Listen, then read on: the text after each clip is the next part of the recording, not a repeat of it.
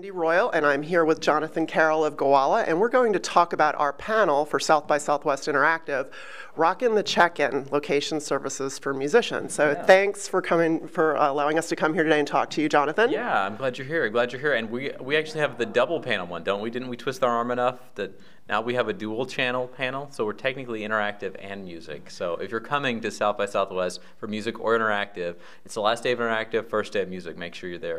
It's going to be awesome.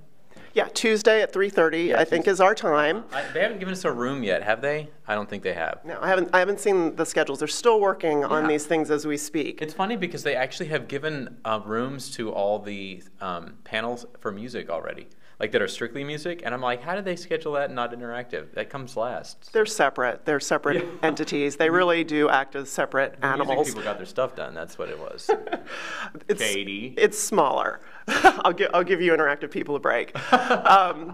So I first started getting interested in this idea when I met your CEO, Josh, a year ago at South by Southwest, and he had mentioned just some idea about musicians using location services, which really piqued my interest.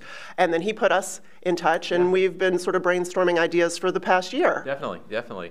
And it's been an interesting thing because last year at South by Southwest, the whole idea of location-based services like ourselves or Foursquare or Looped or something like that, they were just then kind of among the tech community, people were really saying, okay, so these are going to be accepted and we're all going to wind up using them. But still for us to be able to say, okay, now how's a musician or a theme park or something like that going to use these services, Gowalla or whomever, it still was kind of a new idea. So it's been interesting to see what's happened in the last year. And it's been interesting on two channels, I think, because on the first channel you look at basically the mass adoption of services like Gowalla and Foursquare, that people worldwide in over 200 countries at this point are using our kinds of services for all sorts of things, to find out where they want to go for coffee, to hook up with a friend, to go someplace new for dinner, to help plan their vacation. All those things people are telling us they use Gowalla for. But on the flip side, while that mass adoption is happening of services like Gowalla and Foursquare, the music world itself continues to kind of suffer. And this is what I was talking to you off camera about just before we started, Mark Mulligan of Forrester Research. He had a report come out recently that basically said, you know what, digital distribution is awful. It's, if anything, hurt music. And I don't know that he was necessarily propping up the CD format per se, but he kind of opened a can of worms of, okay, there's still all these problems, and music has got to come back to the idea of experience. And that's what you and I have talked about so much in the last year, of how can musicians, whether it's somebody massive like Weezer or Coldplay or Big Boy, or whether it's somebody that is a local band like Quiet Company or Black Lips or somebody like that, how can they use a service like Gowalla to enhance that experience? Because that's what our generation is saying right now, a generation that doesn't particularly care whether their music was acquired on iTunes or at Waterloo or off of BitTorrent. A band still wants to connect with that user so that they can build loyalty there and that they can build, you know, a life experience with that user. And so how do you do that? And I think our panel is going to have some thoughts on that. Yeah, I agree. And my role on the panel is basically going to set the stage. I know a lot of musicians. I go out a lot to hear live music, and so I understand about the fan experience as well. And so I'm going to try to set the stage of the challenges that they're facing now and how we can kind of lead into some of the things you'll talk about in terms of projects and the future of how they can use these services. Do you have any specific examples of things that you've tried over the past year since we first talked that we'll be talking about on the panel? Yeah, it definitely has been. I think when we first talked, I don't think a musician or band or anybody had actually used any of the services out there to really highlight a tour or even just a single concert yet. And since then, we've definitely seen on our platform and on others also of musicians and bands saying, okay, how can we use this? We've had bands on Gowalla that have said, okay, what we want to use Gowalla for now is to highlight every stop of the tour. I think Weezer did it that way. Weezer decided they wanted to highlight every stop of this particular tour on Gowalla, so it's its own unique place you can go and check in and experience.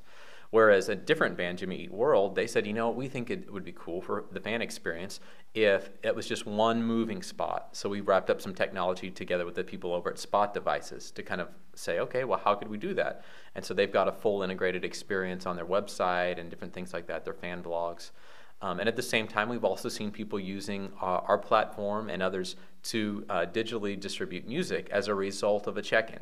So that if I'm there with you at the old 97 show, I can check in and actually get some of the music I just heard live and sent to me if I'm on iPhone, or if I'm on another device, maybe it's an available download right then. So I definitely think even though we haven't seen that happen as far as mass acceptance, mass usage of those kinds of things in the music world in general, it's being adopted by enough people right now. I know we're really going to see that snowball in the next 12 months. Yeah, and I've been working on some things with old 97s and Quiet Company, so I'll have some examples of artists on a different level than, say, Weezer and Jimmy Eat World, and how they might be able to use it.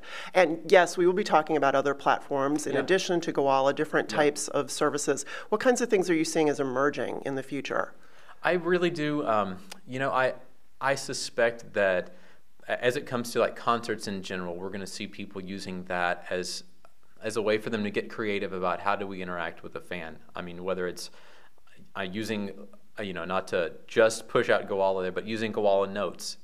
What if Rivers Cuomo decided he wanted to leave notes for all the fans that checked in? He could do that.